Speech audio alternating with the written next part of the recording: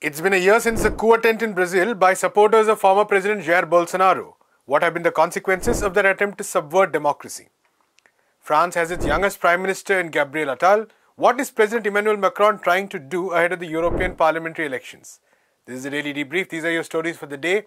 And before we go any further, if you're watching this on YouTube, please hit that subscribe button.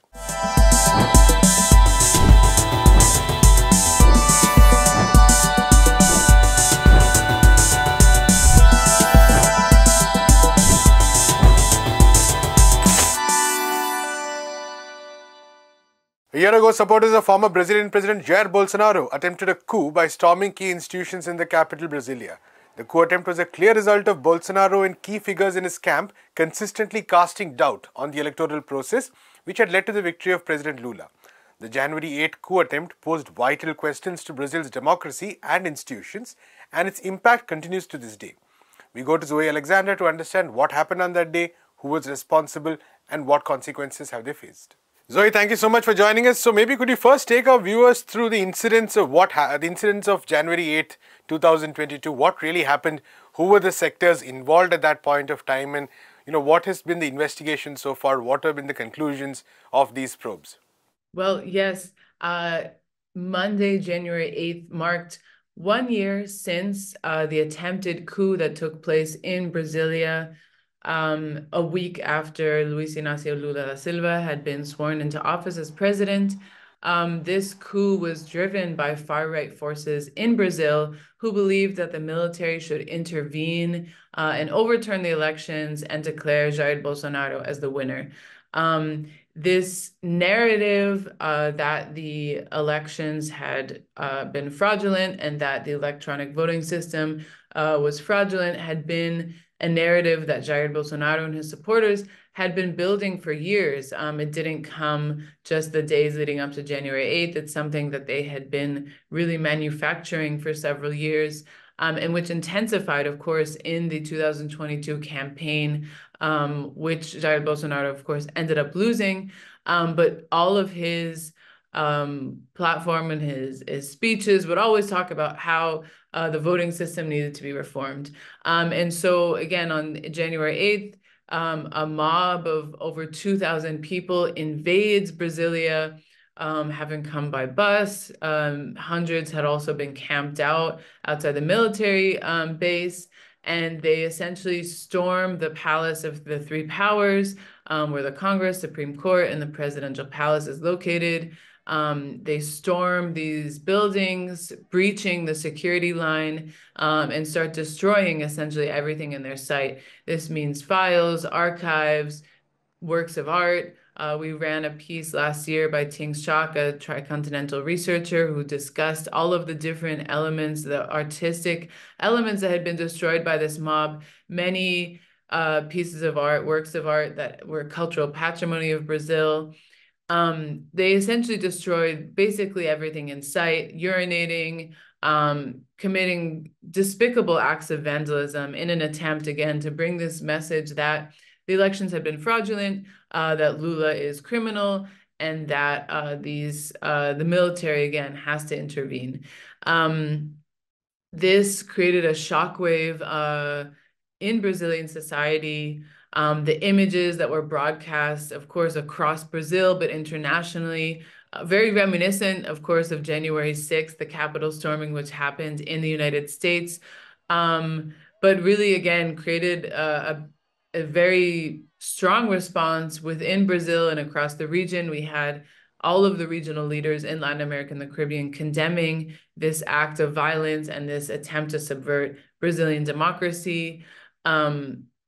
Again, the elections which had taken place, which had already been certified, which had already been observed, and all these other elements, and really trying to kind of enact their will through violent means. And so the response from Brazilian society and from Brazilian political leaders was also very strong. We saw that many different political leaders, the governors of the majority of the states in Brazil, had a unified response, standing with Lula, condemning the attack on democracy. They held a press conference, for example, in front of some of the destroyed buildings. But the episode left a lot of questions and made many people extremely skeptical of how exactly did this happen and how did it get that far. Which there's many, many different elements, which over the course of the last year, many different researchers and people have been investigating as much in terms of the financing of these actions, who paid for the buses. It was found out that many big business sectors, such as agribusiness, such as the Rural Caucus, participated in financing these, the traditional sectors of power, which are in the parliament as well, of the far right. A lot of involvement, of course, in the Bolsonaro family and the Bolsonarismo groupings that were activated during the elections. Many highlighted as well that what happened on January 8th, again, had been building. So we saw in September the massive rallies that happened in several Brazilian cities called for by Jair Bolsonaro during the electoral period to demand, once again, the military intervention. Once Lula wins the elections, these same Bolsonaro supporters form these different highway blockades and camps outside the military bases, not only in Brasilia, but in cities across Brazil. And so for many people, they say, well, this is the natural conclusion. This is what they were threatening to do. They were constantly calling for an intervention. And so really, how were security forces so unprepared? And there's been a lot of investigation and a lot of debate about what happened there. Part of it is due to the fact that the military was actively impeding the police to respond to the situation. The military wouldn't let the police, for example, go and arrest people. They made them wait, I think, half a day or an entire day to even be able to go into the camp where many people were staying.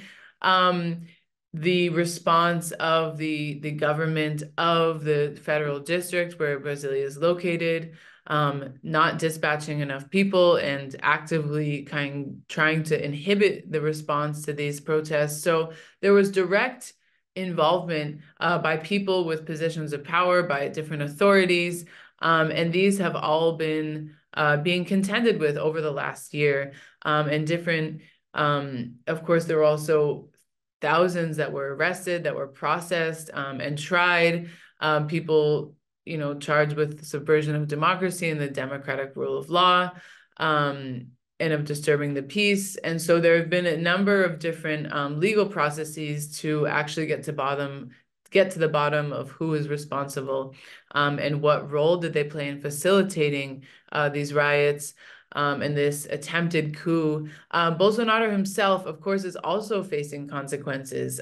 He is someone who, again, not only motivated and agitated and really took a central role in organizing people to take part in the series of protests leading up to this, but also in the act itself.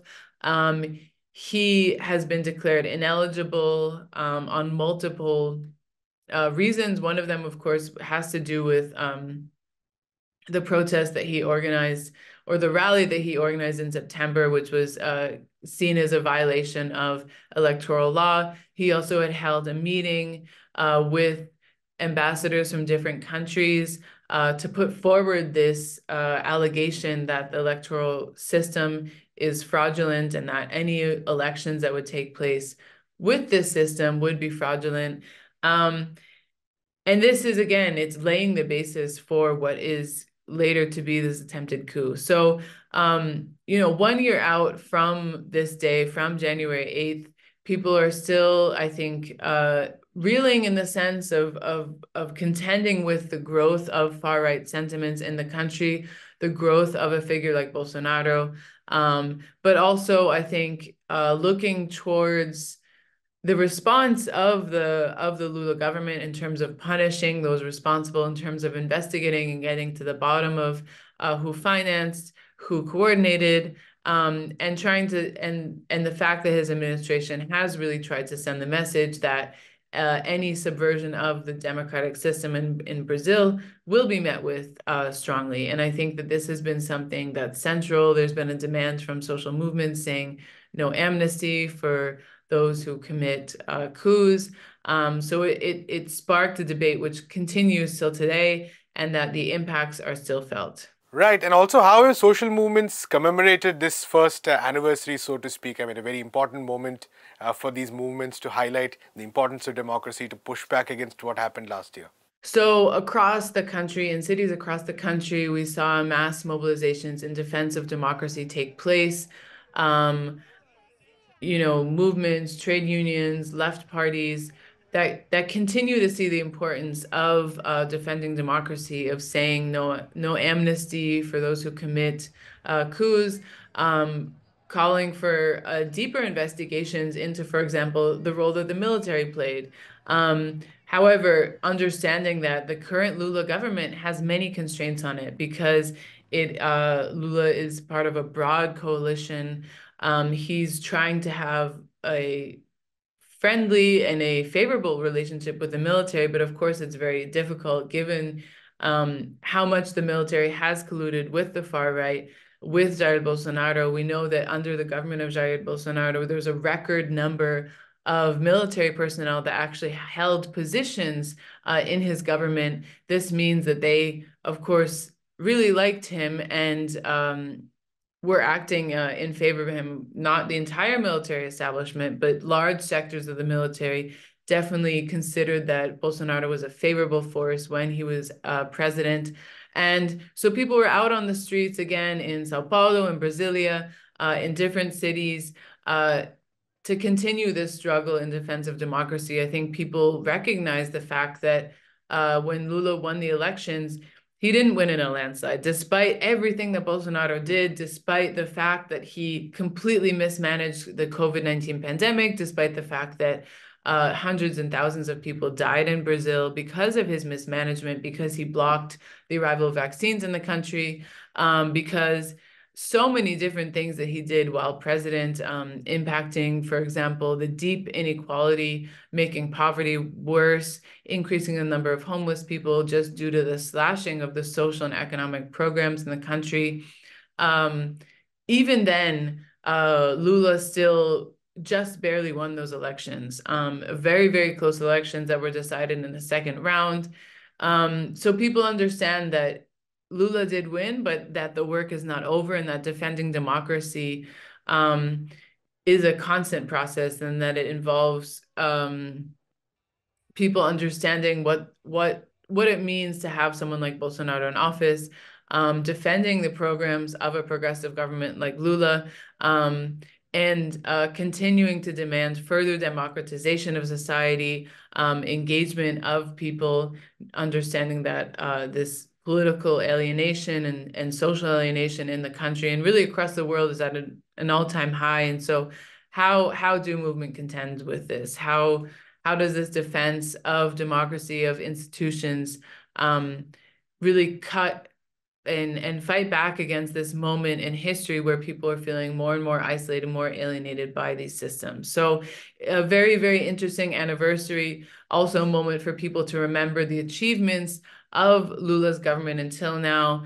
His primary goal as president was to really address the pressing concern of hunger in the country. We know that under Jair Bolsonaro and because of the policies of Michel Temer, Brazil returned to the UN hunger map. This was seen as a massive defeat, especially because Lula was responsible for taking Brazil off the hunger map. So this has been one of his primary concerns, addressing inequality, addressing hunger, addressing homelessness, and many other elements of the socioeconomic condition of the Brazilian people that severely deteriorated under the successive far-right governments. So important anniversary, a lot of symbolic weight to it, but also real political weight and real an important moment for Brazilian society.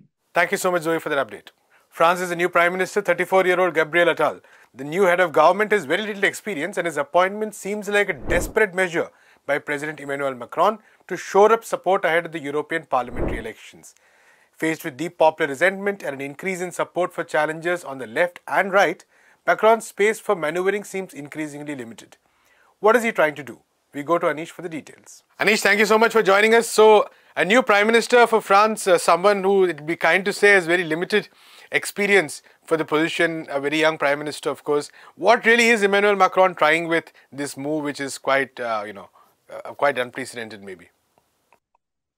Well, obviously, it is coming as a desperate attempt to actually shore up whatever little support that he can muster in the upcoming European Parliament elections, and it clearly shows because opinion polls after opinion polls have shown that Macron has really lost support, especially after his presidential re-election last year. In 2022.